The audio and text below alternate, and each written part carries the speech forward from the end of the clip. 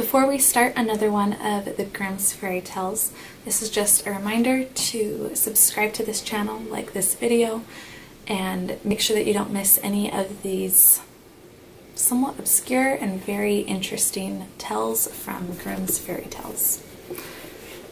So, today's story is Fir-Apple.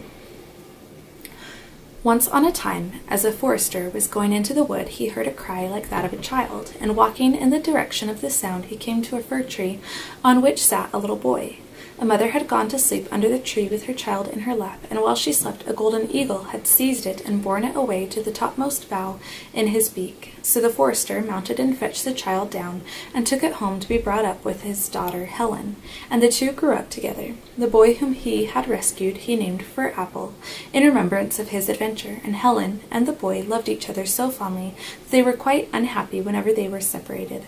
This forester had also an old cook, who one evening took 2 pails and went to fetch water, but she did not go once only, but many times to the spring. Little Helen, seeing her, asked, "Why do you carry in so much water, old Sarah?" "If you will promise not to tell anyone, I will let you know," replied the cook.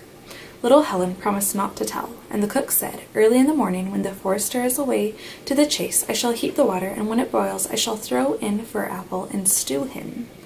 The next day the forester arose with the sun and went out, while the children were still in bed. Then Helen said to Fir-Apple, "Forsake me not, and so I will never leave you." And he replied, "Now and forever I will stay with you." "Do you know," continued Helen, "yesterday the old cook fetched ever so many pails of water, and I asked her why she did so, and she said to me, 'If you do not see anything, I will tell you.' And as I promised not to tell, she said, 'Early this morning, when Father has gone out, she should boil the copper full of water and stew you in it, but let us get up very quickly and escape while there is time.' So saying, they both arose, and dressing themselves very hastily, ran away as quickly as they could. When the water had become boiling hot, the old cook went into the sleeping room to fetch Fir-Apple. But lo, as soon as she entered and stepped up to the bed, she perceived that both the children were off, and at the sight she grew very anxious, saying to herself, 'What shall I say if the forester comes home and finds both the children gone? I must send after them and fetch them back.' Thus thinking, she sent after them 3 slaves, bidding them overtake the children as quickly as possible and bring them home. But the children saw the slaves running towards them, and little Helen said, 'Forsake me not, and so I will never leave you. Now and always I will keep by you,' replied Fir-Apple. 'Do you then become a rose stalk, and I will be the bud upon it,' said Helen. So when the slaves came up, the children were nowhere to be found, and only a rose tree with a single bud thereon to be seen. And the 3 agreed there was nothing to do, and went home and told the old cook they had seen nothing at all in the world but a rose tree with a single flower upon it. At their tell, the old cook began to scold terribly, and said, 'You stupid simpletons, you should have cut the rose bush in 2, and broken off the flower, and brought it home to me.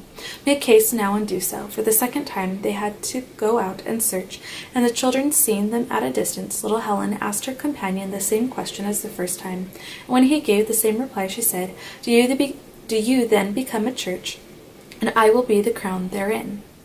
When now the 3 slaves approached, they found nothing but a church and a crown inside. So they said to one another, "What can we do here? Let us go home." And as soon as they reached the house, the cook inquired what they had found.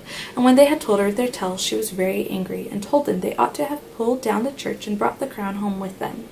When she had finished scolding, she set out herself, walking with the 3 slaves after the children, who espied her coming from a distance. This time little Helen proposed that she should become a pond, and Fir-Apple a duck, who should swim about on it. And so they changed into these immediately. When the old woman came up and saw the pond, she lay down by it and began to drink it up. But the duck swam very quickly towards her, and without her knowledge stuck his beak into her cap and drew her into the water, where, after vainly endeavoring to save herself, she sank to the bottom.